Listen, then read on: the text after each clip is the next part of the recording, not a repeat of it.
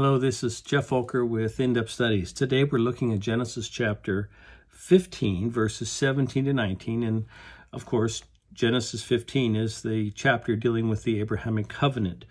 Well, here, after God promises to give Abraham an heir and then many descendants through that heir, and then to take them into the land, he does this. Verse 17, when the sun had set and darkness had fallen, a smoking firepot with a blazing torch appeared and passed between the pieces. This is the animals that Abraham cut in two, at least most of them, except for the birds, cut in two.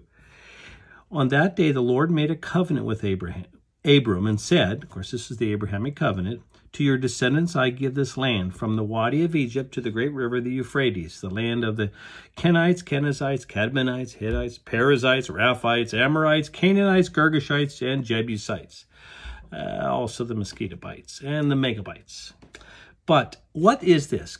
God passes between these animals that were cut in two. And this is what we call a self-maledictory oath. That is, God is calling a curse upon himself if he does not keep this promise to Abraham, this covenant, that he's going to provide himself a people and take them into his land.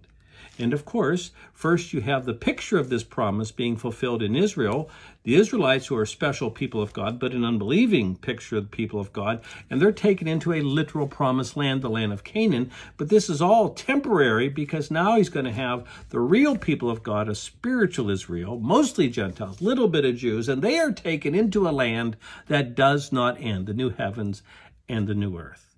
So this is what's going on here. And if this is helpful to you, you might want to check out youtube.com, Geoff's Thoughts, and there you can subscribe. But this is the promise of salvation to save us, and there's nothing that can stop this plan from being fulfilled. Thanks so much. Bye-bye.